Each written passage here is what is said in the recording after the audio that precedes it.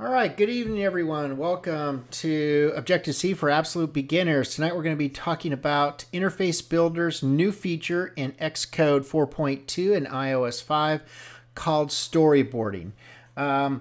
It has the potential, storyboarding has the potential, one, to give you a graphical look at your application, and especially if you have a lot of views in your application, you can kind of quickly see and navigate two different scenes. Scenes are called views in the storyboarding syntax and language.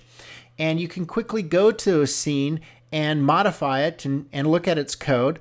Additionally, as you're making new views or scenes, you can quickly and from a user interface perspective, design your views.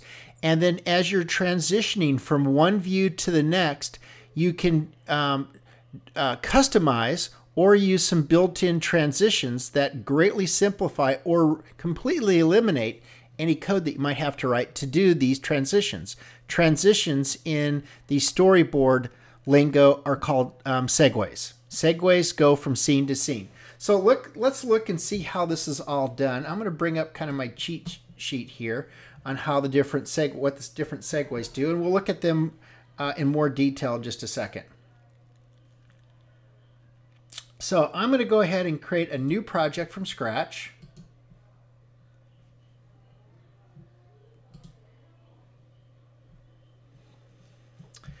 And again, I'm using Xcode 4.2 or higher, and I'm doing this in line, and I'm just going to go ahead and create a single view application. And I'm going to hit next here. It's going to be iPad, and I'm going to make sure that I have storyboarding turned on.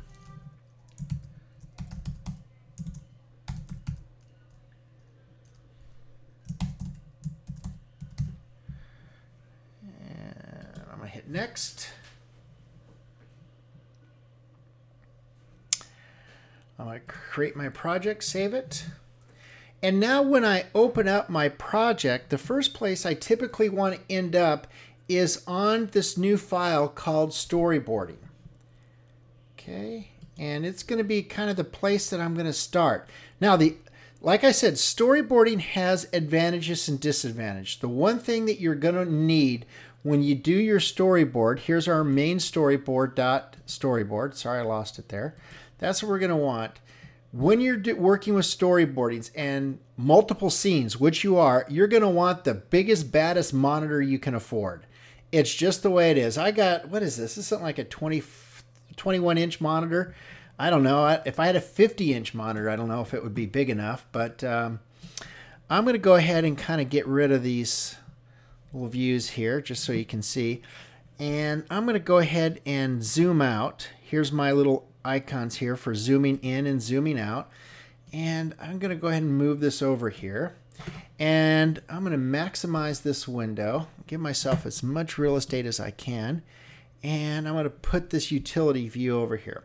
Now, so here's my main view, and let's just say to this main view I want to add a text, some text, or I should say a label and maybe a button. All right, so I'm going to go ahead and scroll over here to maybe give myself a little bit more room to work with.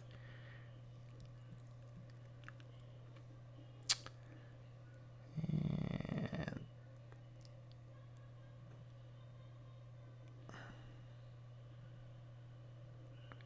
there we go.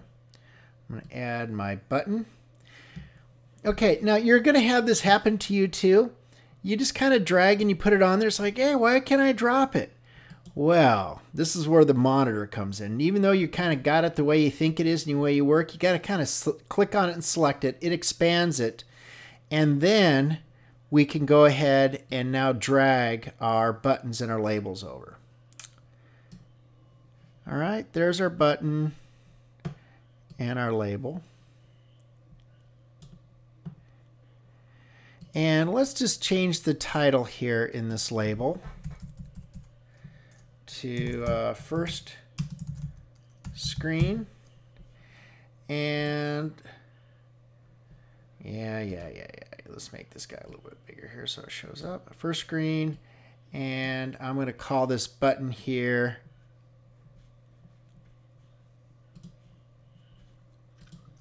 make sure I got it selected. There we go. And I'm going to move this guy back down. And I'm going to change its title to Press Me for Next Screen. Okay.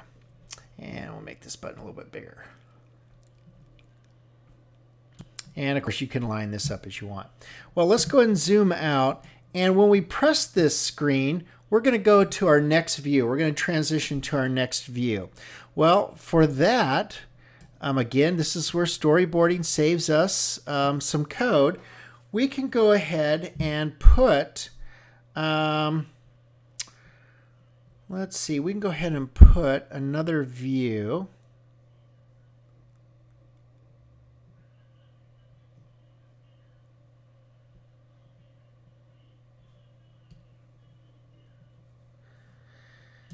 And you can kind of see, you know, I can't put a view there. Why can't I put my view there? What if I zoom out? Can I put a view there?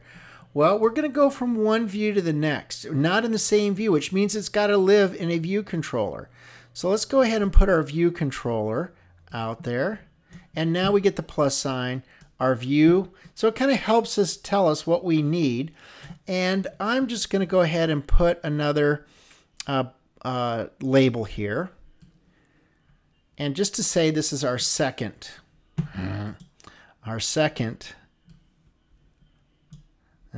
Got to select it again. It just doesn't like to let you work in that. Got it zoomed in. And we're going to call this our second screen.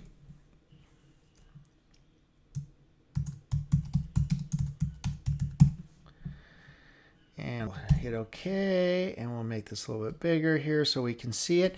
Now, how do we go from this screen to the next screen? Well, that's where segues come in. Remember, views are associated with, are called scenes, and transitions are called segues. I'm going to go ahead and zoom out. And to make a segue, we're going to go from this button, when this button event happens, and we're going to go to our next view. So you want to do a control drag from one view to the next.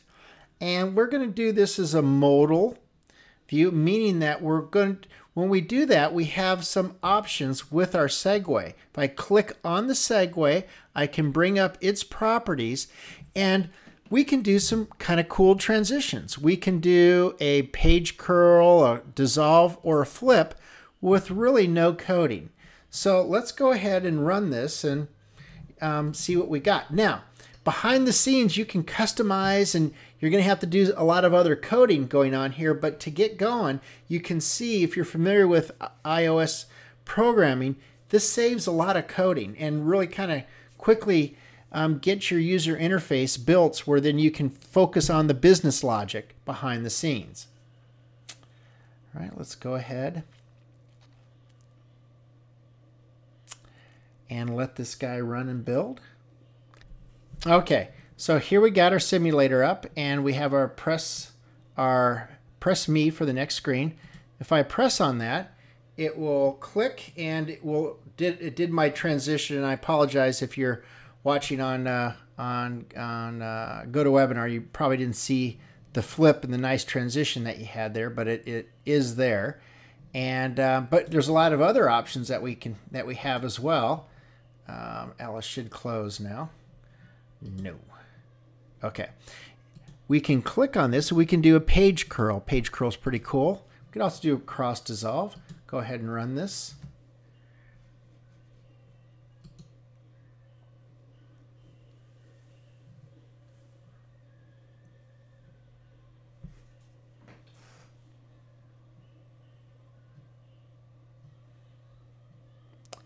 Build succeeded. It's launching the simulator now. And now when we click for a transition, we get a nice page curl up. And we will kind of limited in time on how to make it go back in that, but it's all done with our segue and our segue transitions. We talk about that more in my my Xcode courses and my iPhone and iPad programming courses. And we'll talk more about it as well in these free YouTube videos as well. If you just go to xlme.com, click on, in the top right of your screen, click on the free videos. You just go to xlme.com, click on the free videos. You'll see the schedule that we have for the rest of the year and for beginning of next year. And then also, if you'd like to take the courses that have a little bit more formal training and quite a bit more discussion and examples and code on doing these things, just click on the courses there. And have any questions, let me know. Again, thanks for attending, and look forward to seeing you at the beginning of the year for the rest of our videos and our schedule. And those that are attending live right now, I'll go ahead and take your questions after I stop recording. Thanks a lot, everybody, and have a great new year. Good night.